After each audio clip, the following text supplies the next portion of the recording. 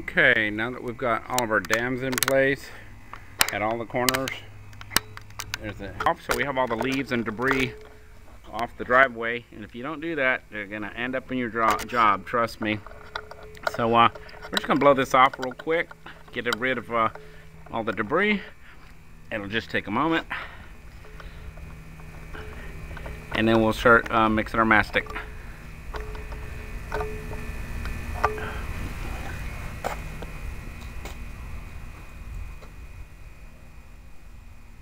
You want to get rid of all the leaves and sticks and dust and everything on the driveway, because when you put glue, which is essentially what this is, in the joint, if there's any wind like there is today, it's going to end up in the joint. Always does. Hate swirling winds.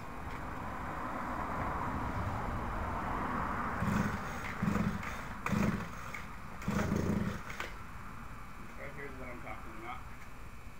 This is your enemy, these leaves. Pressure type stack. We had to come back on this, wait one extra day, because they put in landscaping. So you want to schedule your jobs around anything like that. You're better off waiting than doing it at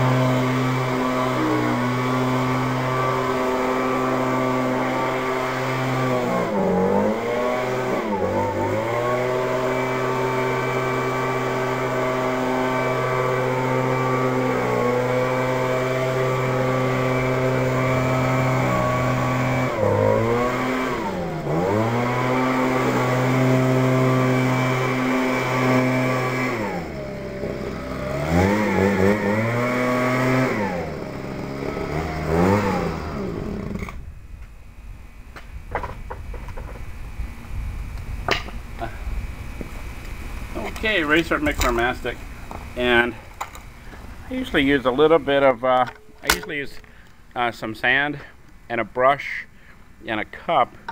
Once I got these joints filled up with sand, I'm going to go down and I'll show you how we do the finishing touches here as we're going to these joints. But first, let's mix up some mastic, and there's a trick to that, and I'll show you. Here's our good old caulking gun. And let's see if we can get to where we can mix some mastic and show it pretty good.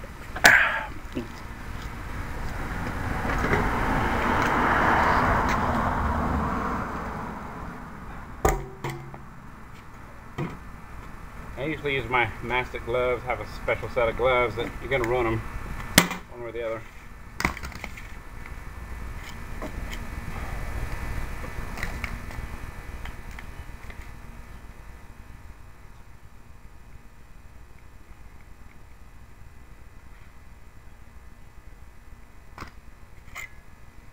I think we're going to use this big one today. Use a couple of these boys right here, just ketchup bottles, and cut them off. I cut them off all the way to the end pretty much. You want to pick an area where you can work. See if you can see that. You can't quite see it. Alright, that'll work. And back up just a little bit more angle on it. Let's see, there you go. There you go, right there.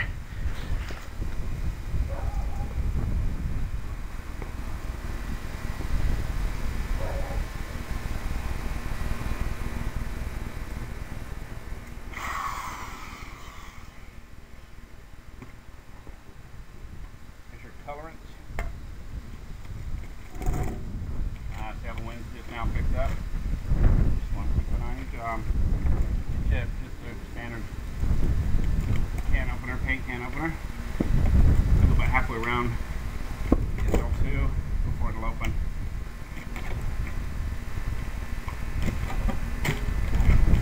They make an SL1 or slope, what they actually call it, which you can use for steeper grades. You've got your activator, which is your hardening agent. What you do is on this is put your hand on the plastic and squeegee this stuff off.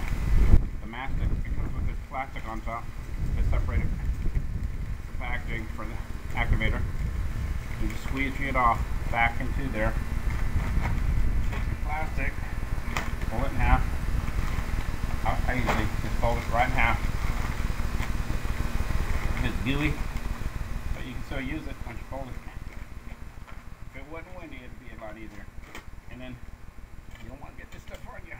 Treat it like it's baby poop. And then what you do is, now you're ready to start mixing. You take your colorant. I usually have the color first. After that, I use everything. I use this to, let's see, go ahead and dump your coloring agent. We're using stone today. It's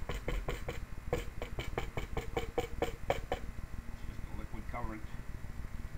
And to get it out of the bottom, you want to use just a regular mixing stick. They come in real handy with this mastic, especially like squeeging off the edges and putting it back down in there. This thing's not cheap. You want to get every little bit you can out of this bucket. So I usually use these paint sticks to squeegee around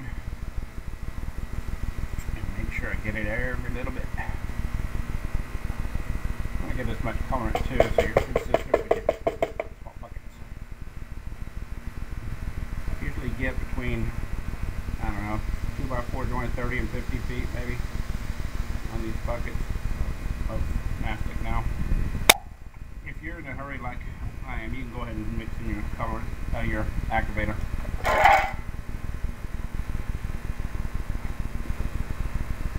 Always carry a knife. Can't do any of these jobs without a knife.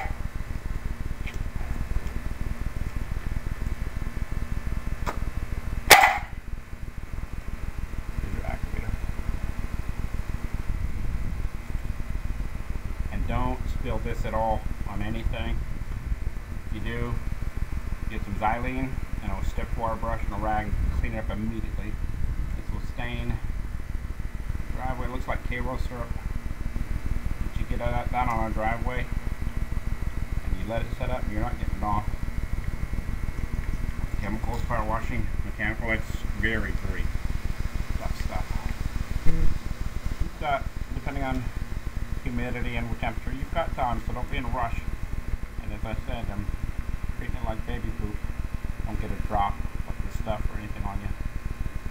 When I first started putting it in, I'd be covered in it. But this is what your plastic is for. Start out slow, don't be in a hurry.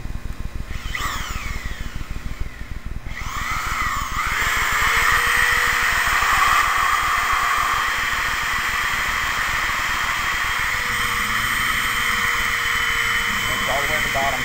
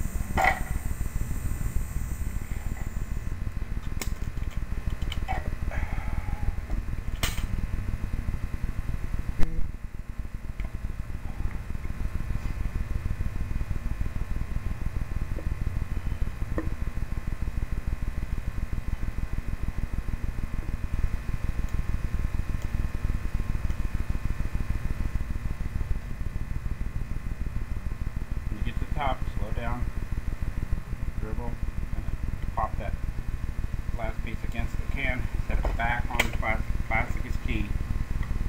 I mean, spill a drop anywhere, and you gotta be very careful. That lid on nice and straight. You get it crooked, you're gonna have a big mess. And stay as clean as you can, as long as you can.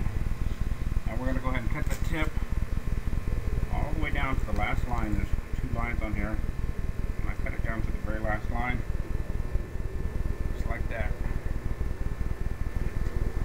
Now we're ready to start putting it in our joint.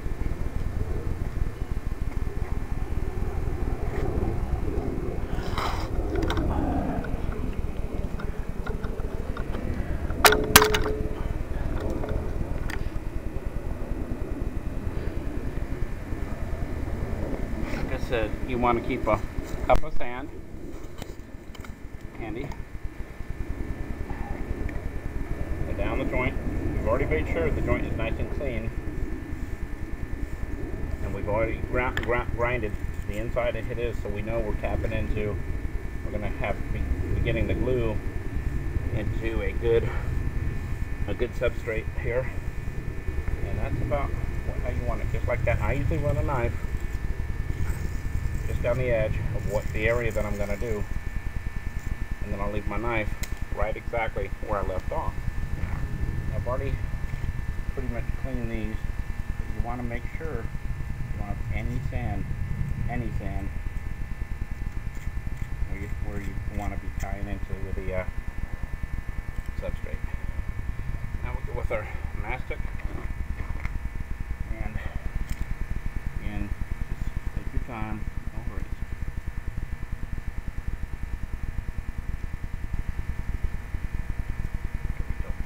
And that's how far I'm going on this run.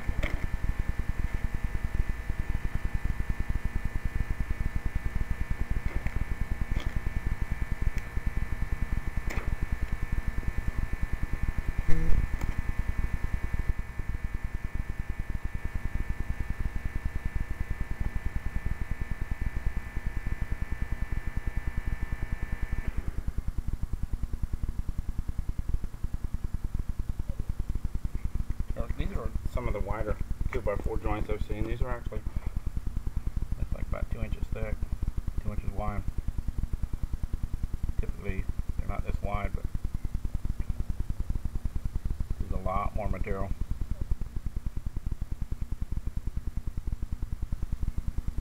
It is SL and it is self-leveling. And you'll get about 6 of these 32-ounce bottles per bucket.